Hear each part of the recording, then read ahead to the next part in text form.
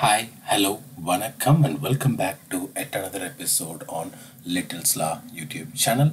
So, in this video, we are going to see about a post processor, which is the CSS Selector Extractor.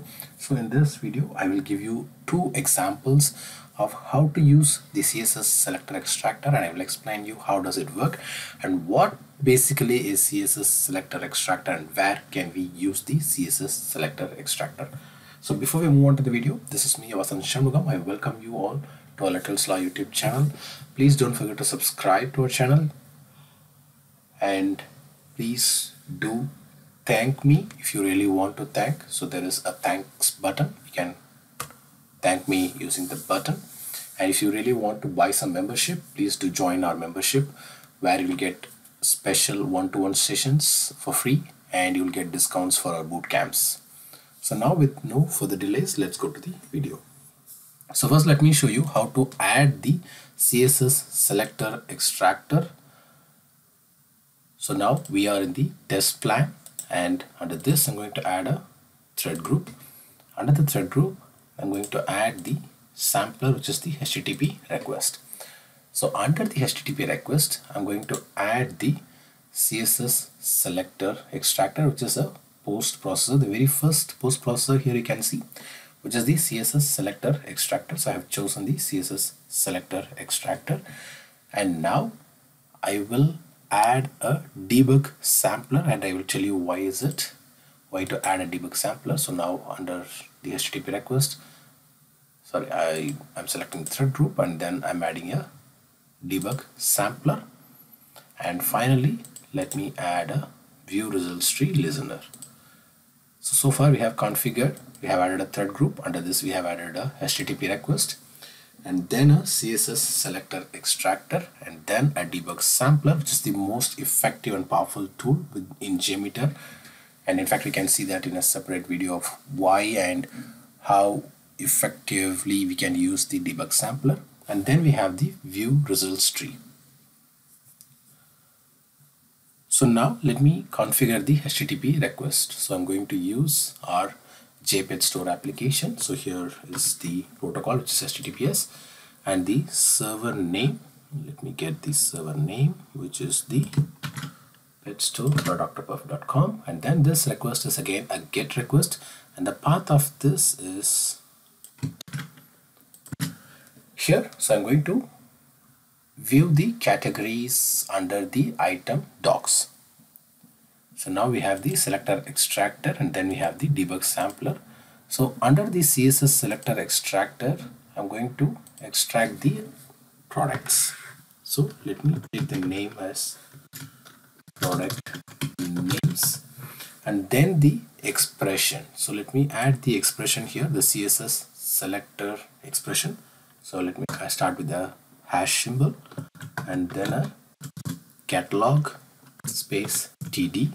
Let me just show you td, and then a colon and minus or hyphen child of 1 space a, and then the match number. So if I'm giving the match number as 0, then the random item will be chosen from the list of items. I'm choosing 0 here, and then so that's it. So there is no other thing. So I will explain you what does this catalog td and child of 1a stands for. And now I'm going to run this script. So I'm not making any changes in the debug sampler, and here we are in the view results tree. So let me save this under the bin, and then let me create a new folder, which is the CSS Selector Extractor. Open, and then CSS Selector Extractor _1.jmx, save. So now we are good to start. So I'm running this script here. So here you can see the HTTP request has got with the result. So here you can see the result of this page, and then under the debug sampler, here you can see the product name. So here the K9BD -01. So let's see where does this come for this response. So here you can see this has come as part of the one of the product ID. So in fact this is actually a product ID. Let me change this name. So this is just a product ID. So in the view results tree, if I'm going to the debug sampler and under the response body, you can see we are extracting the JMeter variables, and then the JMeter thread.last sample is okay is equal to true. So the main thing which we have to see here is the JMX group index is equal to 0 and then the thread group. So this is the thread group 1, and for that we are running for the thread group, which is the first iteration. So for example, if I'm running like 2 iterations for this user, and so here I have run. So here you can see thread group 1 for 1, and then again this is 1 for 1. So in case if I'm running with 2 users, let me execute it again. So here you can see the thread group has changed to the second user. So this is the first iteration, the first iteration for the second user, and the second iteration for the second user. So now let me take you to the expression. So what does this explains?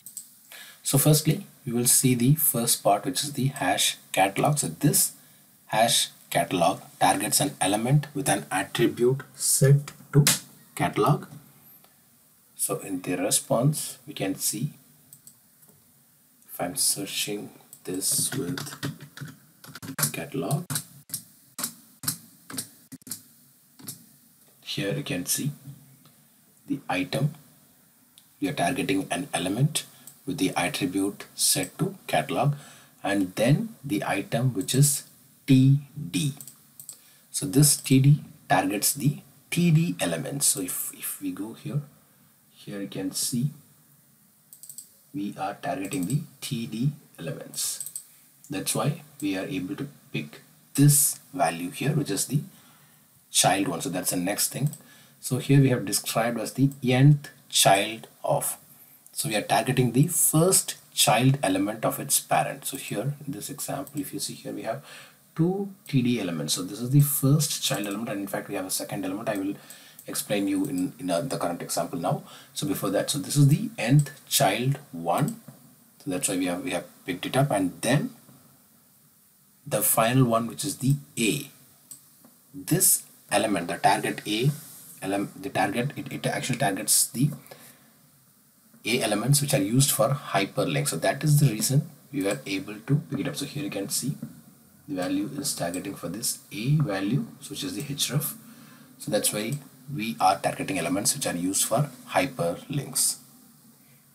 So with this, I think you would have understood how does this regular expression works. And let me give you another example as well. So let me duplicate this, and the only change which I'm going to do here is I'm going to just change the selector expression to a different selector expression. So let me add the second selector expression here. So this is almost a similar one to the previous one. The catalog TD stands the same because the catalog and then the TD. So what is the difference here is the catalog ID is same, but the nth child is going to be 2, and this is not a href element. So now let me execute this. So I'm running it now.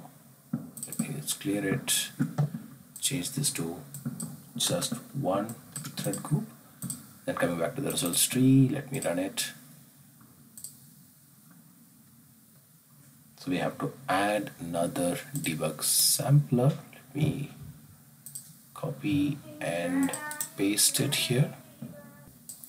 So now we have added debug samplers for each of these HTTP requests. So let me run this script again and going back to the view results tree. So here you can see the very first CSS selector which you have seen in the first example, where we are targeting the item under the catalog and then the TD element, and then finally the nth child one with the attribute of ahref. But the second one, which is just the catalog TD with the nth child 2, and it goes this way. So here you can see the product ID is Chihuahua, And let me go back to the HTTP request, and here you can see it's one of the item here. So this is how the CSS selector extractor works, and let me explain you what is the CSS selector extractor now.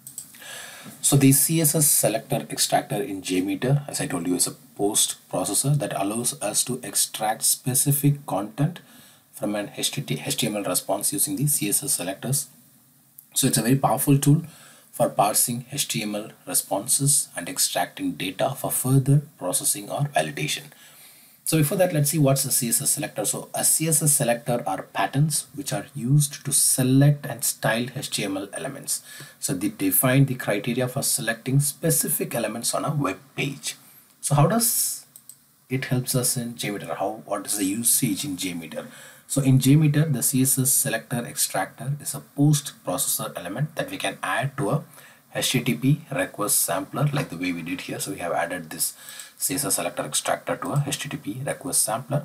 So after the HTTP request is sent and a response is received, the CSS selector extractor parses the HTML response and applies the specified CSS selector to extract the desired content, like we did here. So we did it like with two examples. So it selects the specified or selects the extract, or it extracts the desired content. So the configuration works in this way. So we have a reference name where we give the name under which the extracted value will be stored in a JMeter variable, and then we have a CSS selector. So this is the CSS selector pattern that matches the element that we want to request.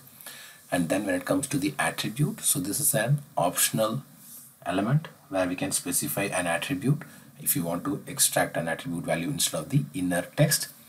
And then next comes the match number. So this specifies which occurrence of the matched element we want to extract, and then finally the default value. So this is again an optional value where we can provide a default value to use if no match is found. So what are the advantages of using this CSS selector extractor? So the flexible data extraction. So CSS selectors offer a flexible way to extract specific data from HTML responses, which can be useful for validation or further processing. And efficient parsing. So CSS selectors are efficient and widely used for selecting and manipulating DOM elements. So this makes the CSS selector extractor a powerful tool for extracting data. So what are the limitations? So if any tool that has some advantages, that will have some limitations, because that's how the tool is designed. So the limitations of this CSS selector extractor is the dependency on HTML structure. So it relies on the HTML structure being consistent. So if the HTML structure changes, the CSS selector may no longer match the desired element. And they are not suitable for non-HTML content. So it's specifically designed for parsing HTML content. So for non-HTML content or complex data structures, other extractors like regular expression extractor or JSON extractor may be more appropriate. And the third limitation is the limited to client-side content. So the CSS selectors can only extract content from what is rendered on the client side. So it does not interact with the server-side data directly. So some of the use cases where we can use the CSS selector extractor are like web scraping and data extraction, where they can be useful for scraping specific data from web pages for analysis or testing purposes, and for form validation. So for extracting form field values for validation against any expected values, and finally for extracting links or URLs. So for extracting any links from HTML responses for subsequent requests, we can use this CSS selector extractor. So overall, in summary, this CSS selector extractor is a valuable tool for extracting specific content from HTML responses in JMeter, especially when dealing with web-based applications, and it provides a convenient way to parse and process web page content during load testing or other performance testing scenarios. So with that, I come to an end. Until I meet you in another interesting video, it's bye bye from Vasan Shanmugam and Little's Law.